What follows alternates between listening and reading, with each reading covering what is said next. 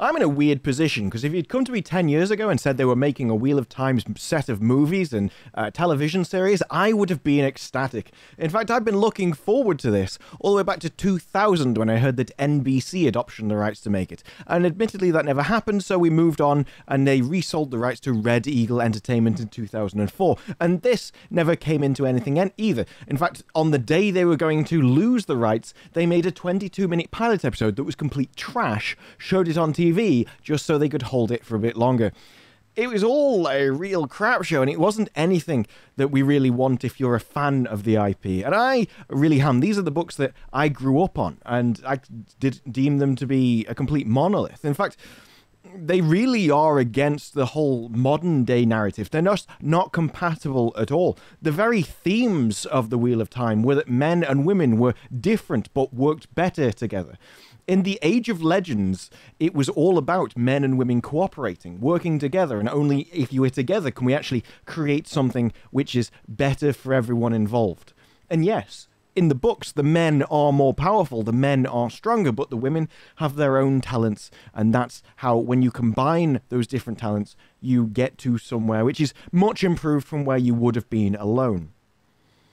It doesn't really sound like a modern-day narrative, does it? And that is what I'm worried about when I find out that you have stuff like this. Zack Stentz is going to pen a script for the Wheel of Time film adaptation. Yes, we've already got an Amazon series coming out, but this will be a trilogy of prequels. And I say prequels, it's the Wheel of Time, so prequels are also sequels. It's literally a circle of time. What happened before will happen again, so it gets a bit complicated. But complicated really sums up what the Wheel of Time is. It's a very complex building, and the foundations, the principles, the themes are what hold it all together. And so if you go and start changing the themes, if you take away themes such as men and women work better together, or men are stronger than women, then the entire building is going to come crumbling down. And that's what I'm worried about for not just the Amazon series, but this as well. Now, in his statement, he does do very well, just for a short statement to the press. He says, I've been a fan of Robert Jordan's for many years, and it is especially his allusions to the origins and backstory of the Wheel of Time that I've always found most intriguing, which is weird. Because if you've got a crap load of books with deep, complex lore, and you're like, yeah, but you've said 2 words about this previous time, and that's what I really want to know about, odd. I'm excited to be bringing this era Robert Jordan conceptualized to life. I'm dubious, because if we go and look at his IBD, in the past, you know, he wrote for Andromeda, Terminator, the Sarah Connor Chronicles, and Fringe, all of which I was a fan of these series. I quite liked them back in 2009, so fair enough. Thor was average at best. I didn't like X-Men First Class, and after an 8-year gap for some reason, he's moved on to writing for The Flash and Jurassic World. Yes, The Flash isn't exactly renowned for quality, so that doesn't fill me with confidence. But I'm also concerned that people just don't grasp what the stories are about, or if they do grasp it, they don't care if they alter it for their own ends. And this goes back to the article. Now, this is literally just written by the articles themselves, but the framing of this is horrible. It says, Age of Legends will be set several millennia before the time of the books, and in a futuristic utopia, powered by a magical force shared by men and women known as the One Power. When an unspeakable evil is unleashed upon the world, and men using the One Power become insane and destroy much of the planet, a small band of women unite under the White Tower and are humanity's last hope for survival. And this never happened. It didn't. That, as it is framed there, never happened. It's just a complete deliberate misinterpretation of the events, and this may get into spoilers, so if you don't want to know anything, fair enough, but this is basically a broad outline of just the general events that happened at the time.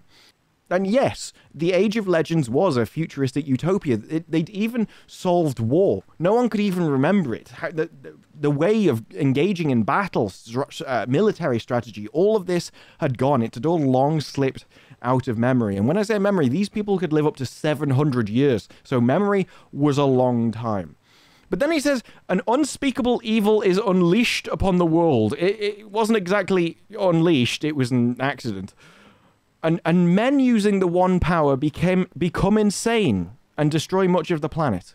What it's not telling you there is that the reason why the men went insane is because the men were the ones that saved the planet. The men went and actually tried to seal up the Dark One. And it was because they attacked him and they sealed the bore, and the Dark One, as his last counterstroke, attacked the men, and he tainted their side of the one power.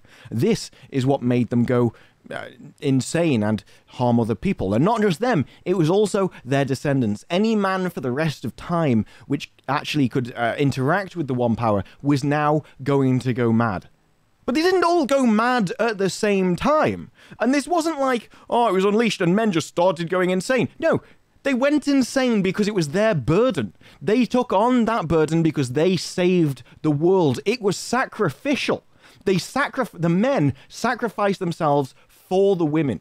They sacrificed themselves for the women and the children and the planet. Trying to make out that the men are some kind of, oh, they just went insane and destroyed the planet. No, there's a lot more backstory there. These people were heroes. And they didn't just all go insane instantly at the same time. About 68 of the first 100 people went insane instantly. But the rest went insane over time. All the people in the world that were men that could touch the one power, they went insane over time. This wasn't a small band of women uniting to save the planet. No, the men helped as well. The men helped the women because they knew what was going to happen. These are people which knew they were going to die. They knew they were going to go insane. And they used their last days to continue trying to preserve the world as much as they could. None of this was their fault. None of this were intended.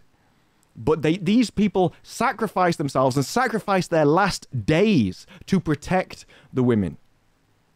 And this is not a story of a small number of women fighting against the evil men trying to save the world. That's never been what the story is about. The central theme is that men and women work together. And so, if you take this story of sacrifice, if you take this story of protection, if you take what was, by any definition, a brave act by the men involved, and start instead trying to make it about women, then really, all you're doing is make it like that famous quote, that really women are the victim of war, because, well, the men die, the women have to remain and suffer.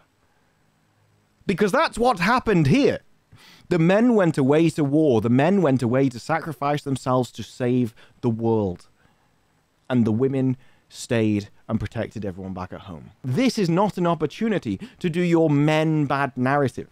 It wasn't the story. Men in this were the heroes. Men in this were the sacrificial people that went and thought they were going to die. They didn't know the effects of what was going to happen. They didn't know that he would be able to do that and taint the entire source. But really, if it came down to it, do you think that they wouldn't have sacrificed themselves to save the world anyway?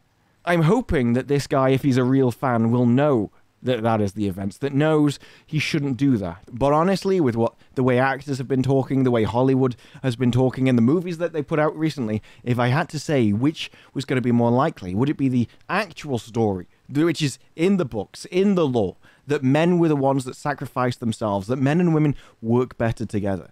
That only combined, although men are stronger, women have their own talents, and when you combine the two, you are greater than the sum of your parts?